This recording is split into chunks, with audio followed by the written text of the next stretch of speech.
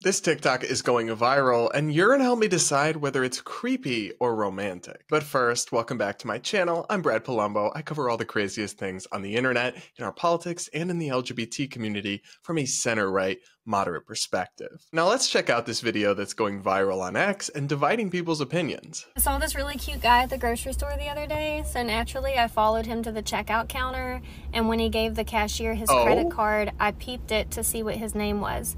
And then I Googled him and found his social media profiles, and I was able to tell that he was single. So I went through his friends list and I found his mother's page. And then I looked through his mother's page and I saw that she was a member of this book club that's in my area.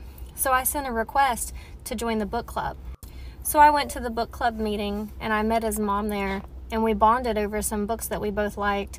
And she just thought I was so nice. And I brought it up randomly in conversation that I was single. And she let me know that she had a son that was single also that lived in the area. And maybe it would be cool for us to get together and chat sometime. So I gave her my number, which she gave to her son. And this morning he texted me and asked if I'd like to get together this weekend and do something. So I guess we're going to go on a date.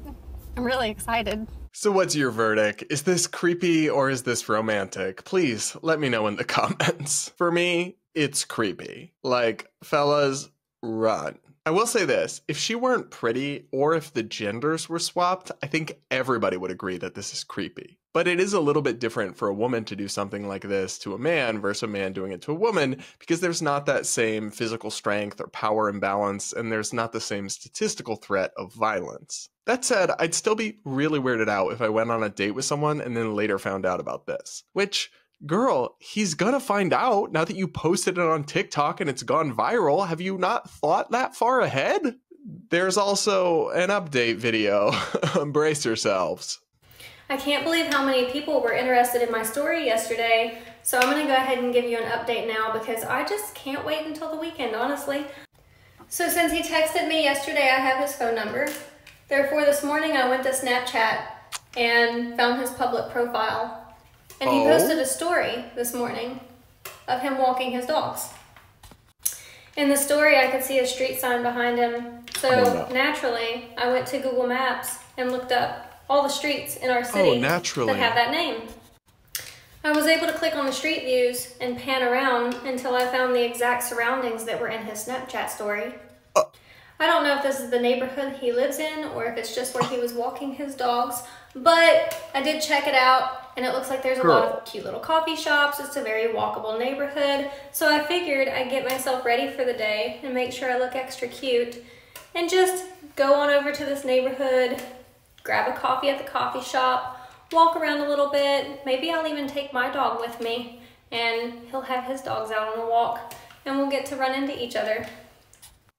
He might even think it's fate. I'm really excited. Wish me luck. He might think it's fake. Girl, I'm sorry, but this update did not help you beat the creepy allegations. It confirmed them. And again, he's gonna see this too eventually. I do know that women sometimes do this kind of thing. I remember when I was in high school, we had Snapchat scores and people use Snapchat all the time. And the score was the number of Snapchats that you had sent or received, I think. And I had girlfriends who would write down their boyfriend's Snapchat score when they went to bed and then check it and write it down again in the morning and monitor the difference to see if their boyfriends had been Snapchatting other people or other girls. Y'all, it is times like this where I'm just so thankful to be gay. Up next, is the middle class dead? TikTok sure seems to think so. In 1983, making $30,000 a year is equivalent to making $164,000 a year in 2023 or 2024. Yes, that's right. And in addition, the middle class isn't dying, the middle class is dead. In 1950, the average household was making $3,000. The average house cost $5,000. So it wasn't too hard. You had about 2.5 times the price of your annual salary would be what you could do to afford a car and a house. Nowadays, people are making an average of $74,000 in household income, and the average house is $450,000. So in order to be considered middle class, the bare minimum of middle class in America right now in 2024, you would have to make $174,000. And that's not doing well. That's the bare minimum for middle class.